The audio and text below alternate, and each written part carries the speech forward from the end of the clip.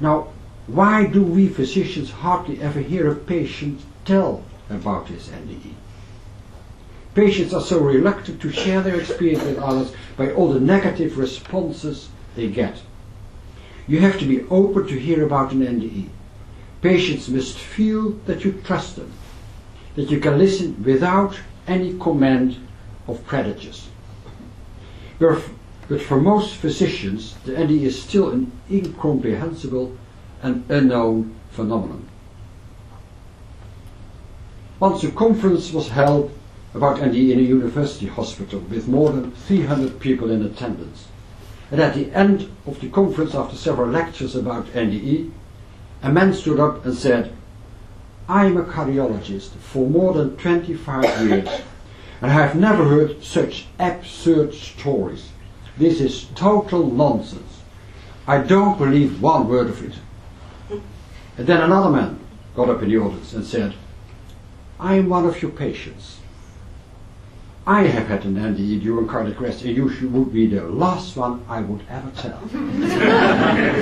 They know exactly that they cannot share their experience with such kind of physicians. They are not open. Until recently, there was no prospective and scientifically designed study to explain the cause and content of an NDE. All studies have been retrospective and very selective in respect to patients. Based on this incomplete retrospective studies, some believed that the experience should be caused by physiological changes in the brain as a result of lack of oxygen, cerebral anoxia.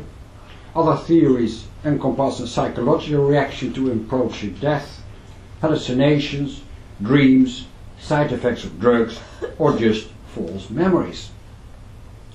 So in 1988 we started a prospective studies of 344 consecutive survivors of cardiac arrest in 10 Dutch hospitals with the aim to investigate the frequency, the cause and the content of an NDE.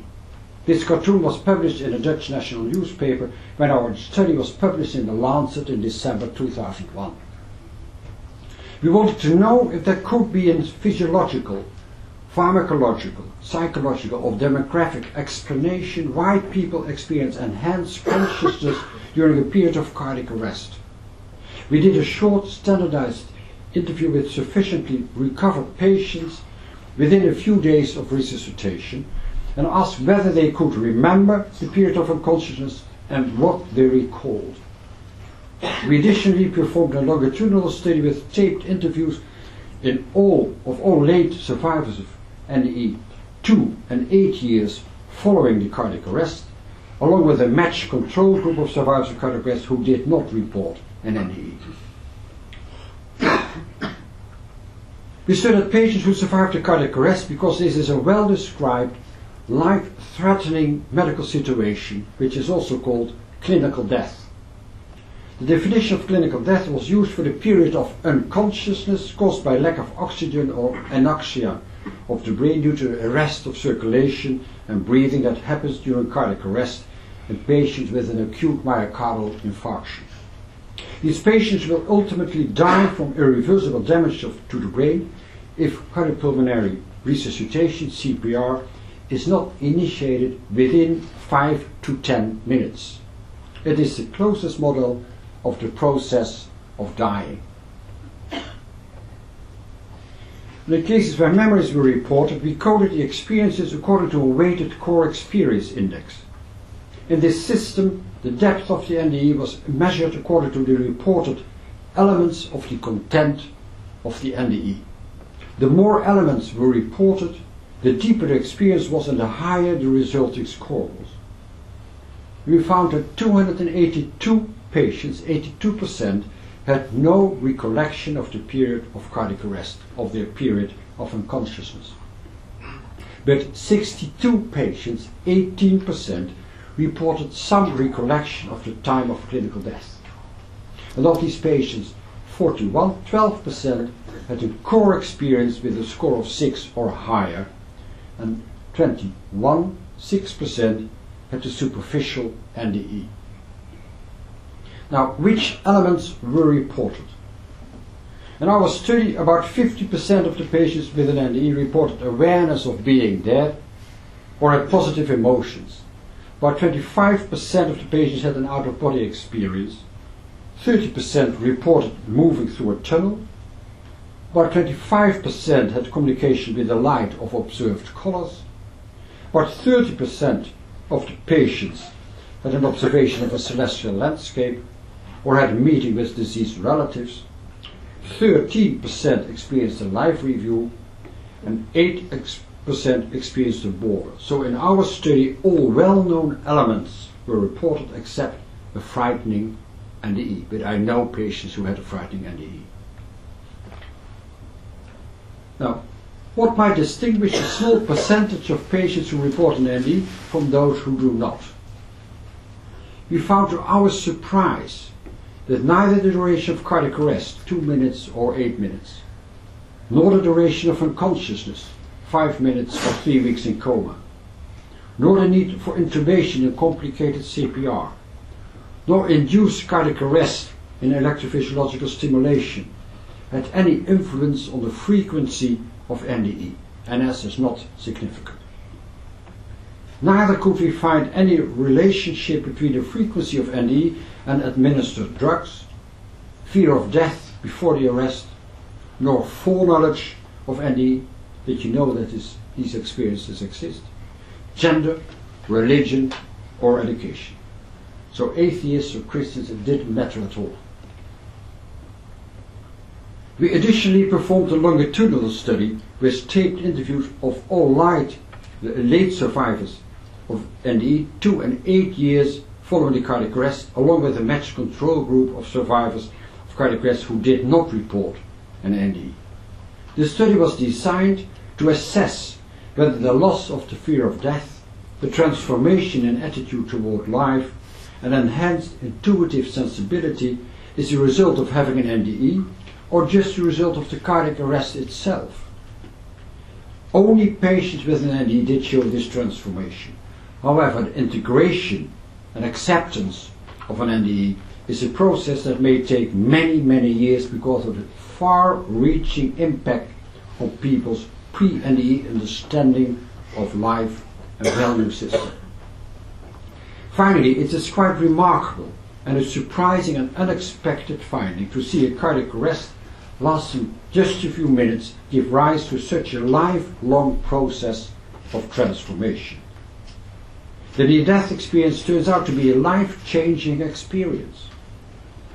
The newfound insight pertains that what matters in everyday life, compassion and unconditional love for oneself, including acceptance of one's own dark side, this is already quite difficult, for others and for nature. It also pertains to insight into connectedness.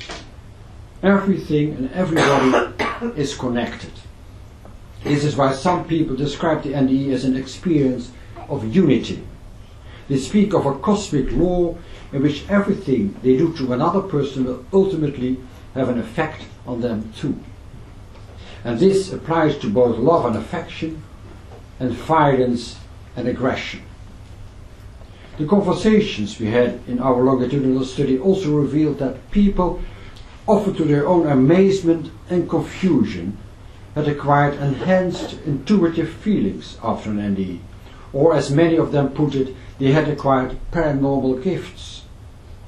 This enhanced intuition is based on direct connectedness with aspects of consciousness of others, and is independent of time, inner knowing of future events or having prognostic dreams, and independent of distance, a sense of knowing about an incoming phone call, and of pain, illness, of upcoming death of people, which usually proves to be accurate.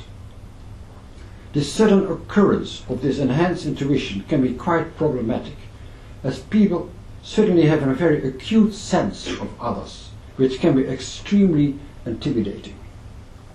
So despite the mostly positive experience, the NDE is also a traumatic event, because there is hardly any acceptance by doctors, nurses, family and partner, more than 50% get a divorce, which makes the process of acceptance and integration very difficult. And this process will take many, many years with strong feelings of depression, homesickness and loneliness. As I have said, several theories have been proposed to explain an NDE. However, in our prospective study, it could not be shown that psychological, pharmacological or physiological factors cause this experience during cardiac arrest. With a purely physiological explanation, such as lack of oxygen in the brain, most patients who had been clinical dead should report an NDE, because all patients in our study had been unconscious because of lack of oxygen in the brain resulting from the cardiac arrest. However, only 18% reported an NDE. And why only 18% report an NDE after cardiac arrest is still a big mystery. Besides, it is a well-established fact that people without any lack of oxygen in the brain, like in depression or meditation, can also experience an enhanced consciousness. Another theory holds that NDE might be a changing state of consciousness, or the theory of continuity, in which memories, identity and cognition with emotion function independently from the unconscious body and retain the possibility of extrasensory perception. Obviously, during NDE, enhanced consciousness is experienced independently from the normal body-linked waking consciousness. In 4 prospective studies with identical study design, our Dutch study, 1 study from the USA and 2 studies from the UK, about the same percentage of NDE was found in a total of 562 patients. Bruce Grayson from the American study writes in his comment that no one physiological or psychological model by itself could explain all the common features of an NDE. The paradoxical occurrence of heightened, lucid awareness and logical thought processes during a period of impaired cerebral perfusion raises particular perplexing questions for our current understanding of consciousness and its relation to brain function. A clear sensorium and complex perceptual processes during a period of apparent clinical death challenge the concept that consciousness is localized exclusively in the brain.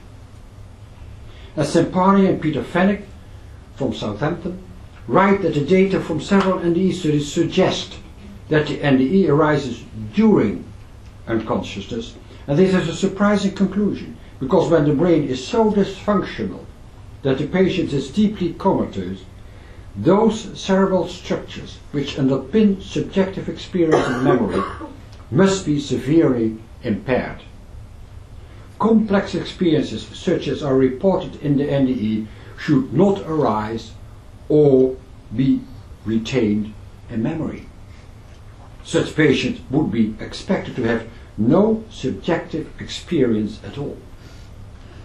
And Penny Sartori, also from England, concludes that according to the mainstream science, it is quite impossible to find a scientific explanation for the NDE as long as we believe that consciousness is only a side effect of a functioning brain. The fact that people report lucid experiences in their consciousness when brain activity has ceased is, in her view, difficult to reconcile with current medical opinion. With lack of evidence for any other theories for NDE, the concept thus far assumed but never scientifically proven that consciousness and memories are produced by large groups of neurons and are localized in the brain should be discussed. How could clear consciousness outside one's body be experienced at the moment that the brain no longer functions during a period of clinical death, even with a flatline EEG? Such a brain would be roughly analogous to a computer with its power source unplugged and its circuits detached. It couldn't hallucinate. It couldn't do anything at all.